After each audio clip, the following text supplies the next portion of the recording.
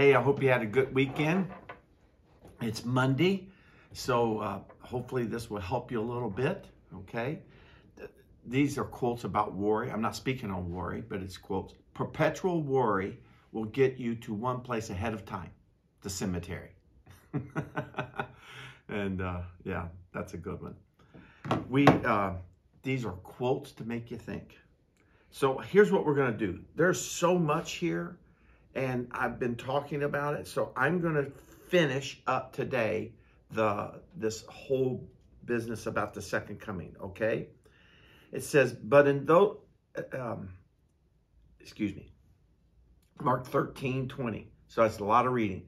If the Lord had not cut short those days, no one would survive. But for the sake of the elect whom he has chosen, he has shortened them.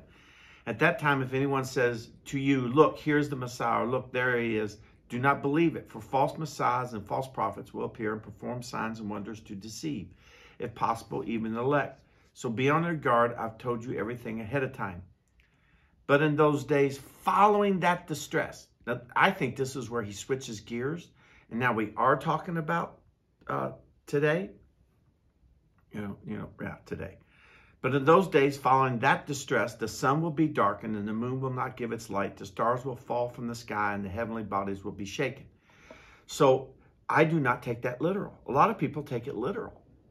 I believe it's metaphorical. He's just saying there's going to be a lot of mysterious things happening, and it's a warning sign.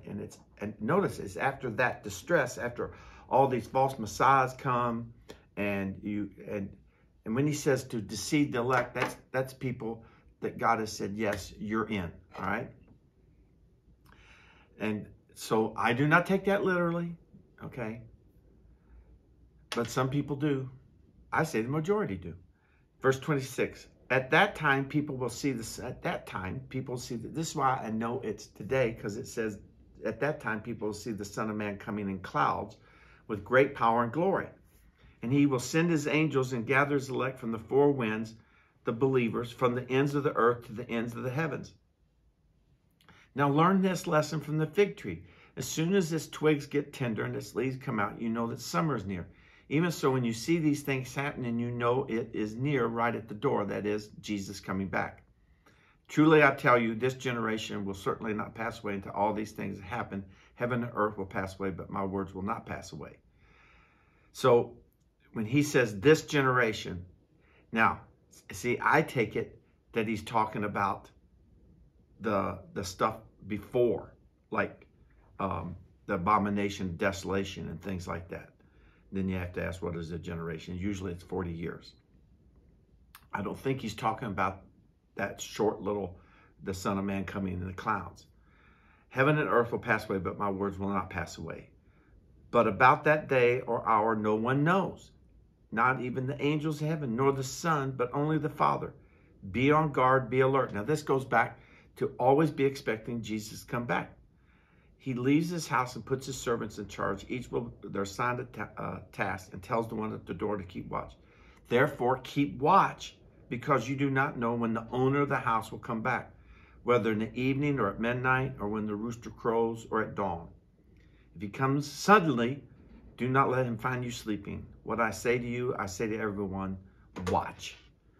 So this is Jesus teaching this. And notice he says he doesn't even know when he's coming back. Only the Father knows. So that's real important knowledge to hold on to. And let me say something to you. Just as there was some mystery to the first coming of Christ, a little like, okay, is he coming as king? Is he coming as a suffering servant? You know, all that. There's mystery here. You can't cleanly cut and say, you can't draw a chart and say, okay, this has to happen, then this happens, then this happens, then this happens. And when this happens, Jesus comes back. Okay?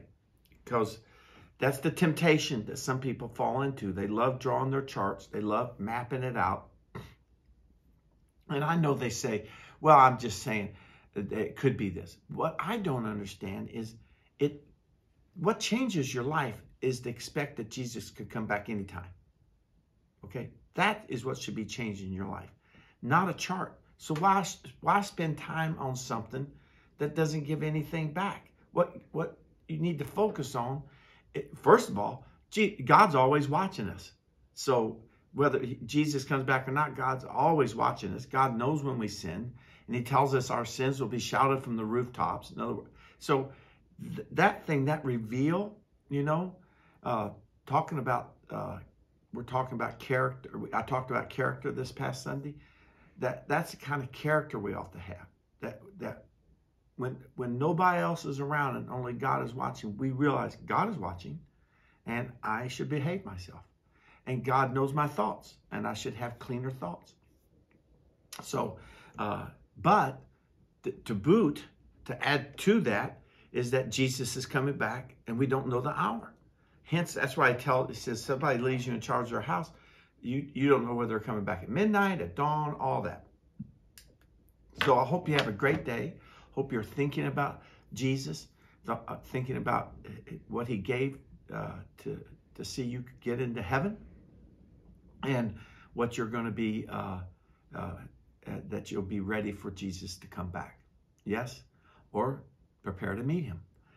Lord, thank you for this time together. Thank you for loving us. Thank you for this Monday. I pray that we'd have a good week. Give us a good attitude, good mindset. In Jesus' name, amen.